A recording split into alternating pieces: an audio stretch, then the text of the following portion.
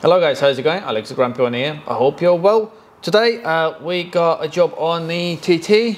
This is Mark 3, 2-litre TDI, 2015 plate. We got rear disc and pads that we're going to be doing today.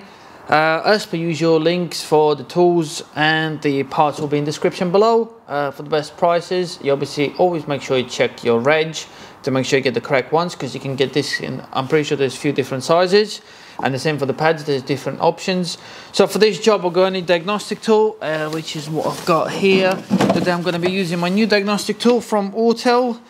So this one is MK3 I'll put that in the description below as well. It's a brilliant tool. So the reason we're going to need diagnostic tool today is to release the electronic handbrake, so you can wind the calipers back in. So you will need to activate that and make sure you got enough battery there for it to work. But yeah, that's pretty much it. I'm going to give you all the spec as well today. So if there's something you're interested in, tune in guys and let's get started. So get the wheel off. Right, so this bit is nice and easy. Literally get a screwdriver behind there, but get your hand in front of it so it doesn't flick you in the face. Pull it off. Sometimes they can be a bit tight in there, so you just have to apply a bit of pressure and work its way out. I usually clean them up and put a bit of copper grease when I reinstall them. So at this point you can take the caps off as well. Right, so the sliders, they're Allan key 7. So I got the adapter for the ratchet, but I'm also going to need the 10mm spanner. I got the Draper ratchet ones because there's a brake pipe in the way, so you can't really get a ratchet on it. So I'm going to get the spanner on there and get that undone. And the same for the bottom one. I'll show you in a second what I've done here.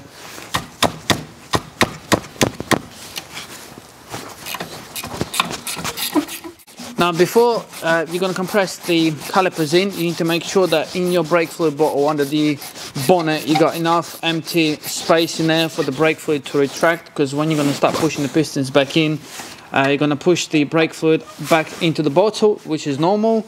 So just make sure you got enough room in there. Right, so just got a light for you. As you can see, the slider is out, so that's enough to clear it. Exactly the same at the bottom slider, that one's out as well. So like I said, at this point we're ready to connect to the car and release the handbrake using diagnostic tool, and then we should be able to slide the caliper off. Right guys, so the OBD socket is located there where you can see the green light. It's all plugged in. Got my diagnostic tool here. Ignition is on. Right, so the tool is on and connected. Went into the Audi and I got the hot functions there. So it should come up with electronic parking brake, which is this one here. So select that option, go to the brakes. So it gives you the replace brake pads operating guide. So that's what we're going to select. Going to connect to the vehicle again. Okay. So vehicle voltage no less than 12 volts. Turn the ignition on, engine off. Release the electronic handbrake. So I need to release the handbrake in this case before I can activate it. So that's what I'm going to do now quickly. Right, so the handbrake's released now, so that's all good. Back to the tool and press OK now.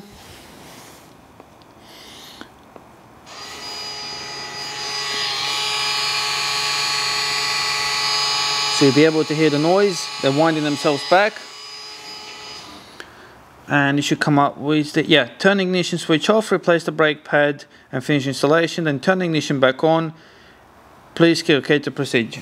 Yeah, so at this point you turn your ignition off so it doesn't drain the battery, do the job and then come back to the tool in a bit.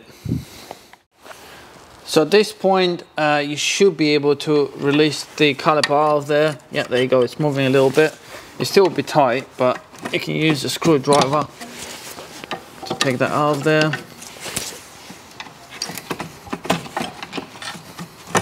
Just be careful not to damage the seal. There we are, that's that off. So the pads are coming out. That's the other pad. So they're pretty much done. And now looking at the caliper, this is where you check the seal to make sure there's no damage there and make sure it's nice and free for us to turn them and wind the caliper back in, because some of them you can push back in, but this one you actually have to wind it back in, so that's fine. At this point you either put some cable ties to hold the weight of the caliper or leave it resting if you can, but there's a plug for the electronic control unit, so make sure you either unplug it or leave it there. In my case I will leave it there because I don't like unplugging it, and just make sure you don't pull it too far so it doesn't damage anything.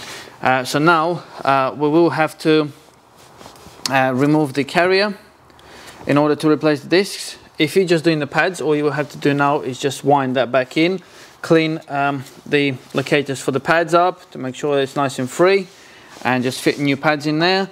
But we're going to carry on. By the way, I forgot to tell you, make sure you undo this screw while the caliper is still on there.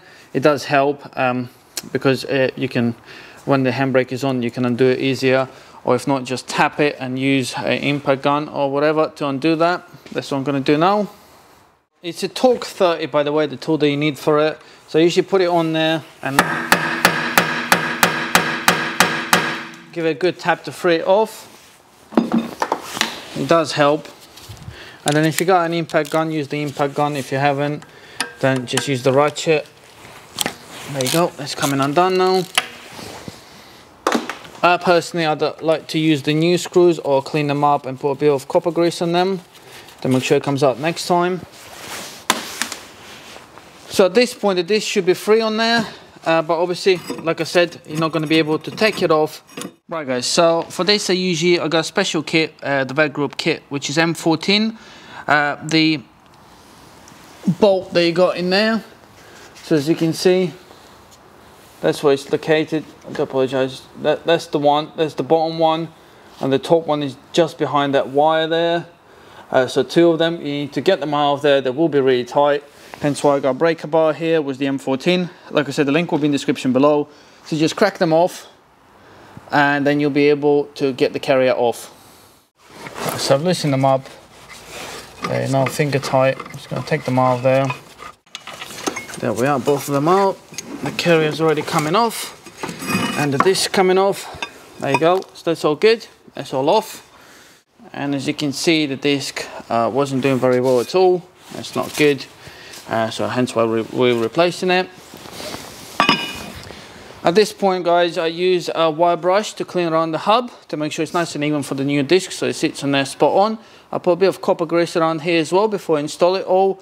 And like I said, on the carrier, so you got the gaps where the pads sit, and as you can see they get corrosion and dirt there, so just use a file or wire brush to clean it all up to make sure when you put the new pads you can slide them in and out on there, because they need to be free to avoid any uneven wear. Right guys, so this is the tool that I'm going to be using. It will be in description below, the link for it. You got the adapter, you got different adapters for it. So that's the caliper retraction tool for the rear ones.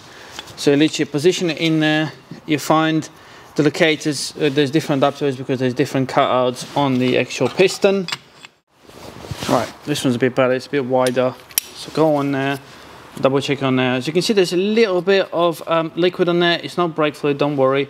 It's me, I usually like to spray a bit of silicone spray or a bit of WD-40 just where the rubber joins the piston, for it to be easier to slide it. I know some people don't like doing it, but some do. It's up to you. It makes it easier so the rubber doesn't get stuck on the piston and stretches too much or rips. So adjust it on there, turning either clockwise or anti-clockwise, and start going in. In this case it's anti-clockwise, so carry on pushing it in. Make sure the seal is nice and free. In this case, this one's actually going two ways, so you turn it anti-clockwise, it stops, then you start turning clockwise, it carries on going more. Some of them are like that. Like I said, there's different models, different types. That should go a bit more. So now we're going clockwise until it stops. There we are, it's time to come to the end now. That's the way we have to fit them on here, on the passenger side. So the screw goes in there and it goes in one place. Also, before fitting them, make sure you clean them with the brake cleaner, because sometimes they put grease oil on them to avoid corrosion. So I've cleaned my one with the brake cleaner already. So get it on there, make sure it sits nice and even in there, then get the screw back in there. A bit of copper grease on it. Do it up. Don't need to go crazy, but just do it up enough. I'm pretty sure the torque will be probably about 8 Newton meters or something like that. Right, I've cleaned my one up, so that's all good. Now it only goes in one way. So caliper out the way. Get it in there. You can start them. Use your fingers, just make sure it's in the right place, aligned with the hole.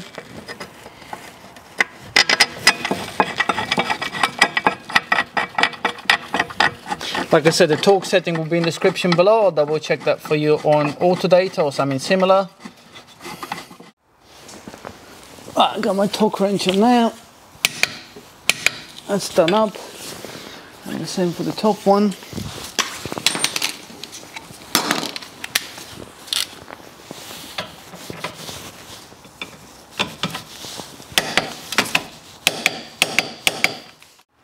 Now with the brake pads, guys, you got 2 different brake pads. One got little dowels there, the other one hasn't. So that's the one that's going to go on the inside, so the ones that's facing the caliper, and this one's going to go on the outside. But I also got the covers to fit on there. So with the pads, guys, I like to put a bit of copper grease on the bits that are going to be sliding. Just a bit there. And the same on the other side. And at this point, make sure you got them the right way around. Check them, they're nice and free on there. The same for the inner one, that's nice and free. You got the spring on the inner one, so you're going to be fighting against it, but it's fine. And like I said, the caliper is winded back in, so you should just slide on. There you go. And start with the top one or the bottom one, it's up to you. Start doing it up. And again, torque setting for this will be in the description below. So just push it in, make sure you got it nice and even in there, because you don't want to cross thread it. So usually you can start up by with your fingers. So do it up a little bit. Once again, guys, I do apologize for the lighting here. It's a little bit darker. I'm working on the light system, so it's going to be brighter soon. So I'm not doing it completely tight, it's just done up. We're going to push the bottom one in. You have to push it in a little bit to align it. And again, the same here. Start doing it up.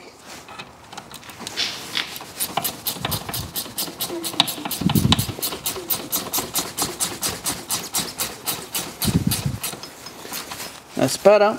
The spring is compressed now. Like I said, the torque setting will be in the description below. Please do follow it. That's done up now as well. At this point, once you torque them up, you can put the spring back on. Right, so now obviously don't forget to put the caps back on in there. So that should still be nice and free. That's all good. And at this point, like I said, put a bit of copper grease on them. And you have to locate one in there first, start it up, and then you kind of have to push the other one in and pull the spring back. Give it a tap, make sure it's all the way in there, and that's fine. So that's all done up. At this stage, all you have to do is check your brake fluid level, turn the ignition back on, and release the handbrake mechanism using Diagnostic tool with the procedure, and you should hear it winding it out, and that should go back in place. So that's what I'm going to do now. Right, guys, so the ignition is back on. I'm going to press OK.